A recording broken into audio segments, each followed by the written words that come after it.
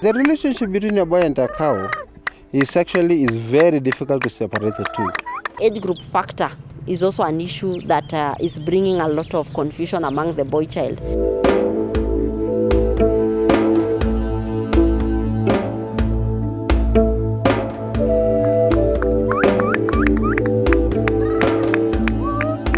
In the Maasai community, the Maasai believe in big herds of cattle, big herds of sheep and goats. And the labor can only come from the boy. And so the boy has been used to herd the cattle, and this has really disadvantaged the boy child. Boy child here is actually not given a lot of priority by, development partners, by government, by, even the society. Because they expect the boy child to grow naturally, just like what we used to do in our own traditional ways.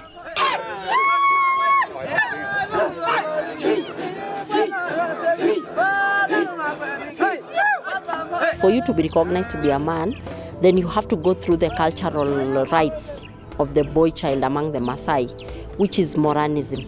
You have to be circumcised, and then after circumcision, then you have to show that you are a man by making sure that you go through the rites of Moranism. Things has changed, including the way we do things. And one way that has really changed is going to school. Many boys are not going to school.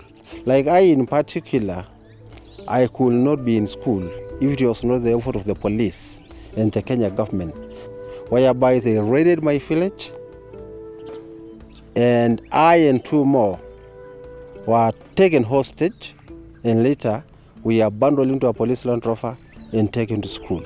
For flying, you see the flying? Vertebrates are animals with backbone, isn't it? I dropped out of school when I was in Form 1, and I stayed at home for 10 years, about 11 years. And I went back to school, to secondary school. When my son was 5 years old, I was able to pursue my secondary school education. I proceeded to the Teachers Training College, and then again I proceeded to the university. Right now, I have a diploma in primary education. We face so many challenges while we are in school because our peers, our age mates, were not in school. They were practicing other things that were set up by the rules of our community, including Moraniship.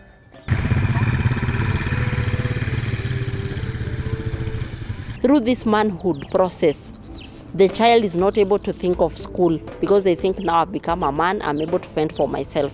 And so you find most boys go out there either to get their own herds of cattle and sheep and start herding them, or they start this motorbike business. Nilifikisha darasa la 7, kwa nasomea pale Mkutoto. Nilikuja kung'ang'ana kufanya mabiashara zangu kama ya kulima, mabiashara, naenda kuchunga, ndio nikaweza kununua motorbike yangu. Mimi sijaenda darasa. Nimekosa kwenda shule kwa sababu mimi ndio nimechunga mbuzi. Nimeendelea tu kuchunga mbuzi, kakosa kabisa. This makes so many boys who are in school to run away from school. And because their parents have no passion for education, they also make sure that they don't support their boys while in school, including they don't buy school uniform, they don't buy shoes for them, they don't pay for school fees, they don't support them anyhow. There is no adequate time in the household because they are occupied with some more activities that are home-based than class requirement.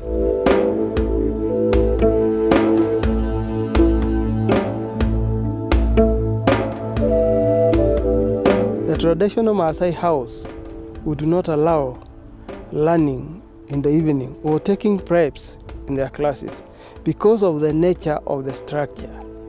Therefore, the boys and girls also are affected. The environment around does not favor him outside the boarding school. As long as the culture continues, you expect this thing to continue.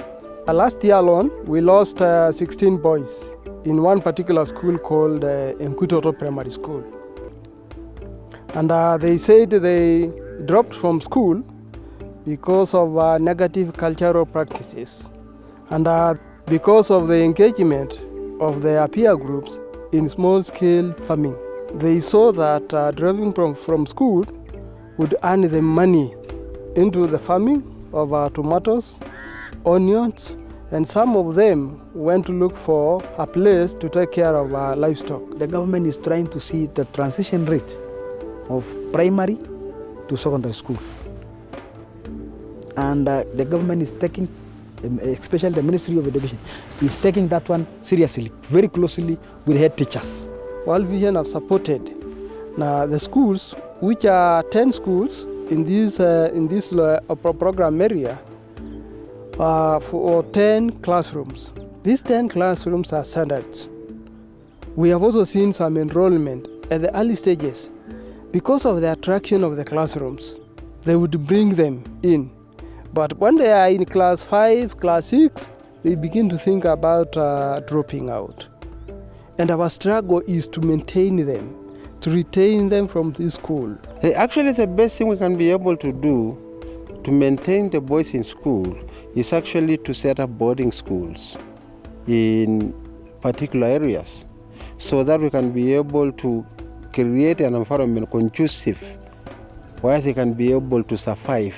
The moment these children are put in an environment that they feel they are safer and they feel they are going towards their goal, then these boys will be able to reach their goal by completing their education.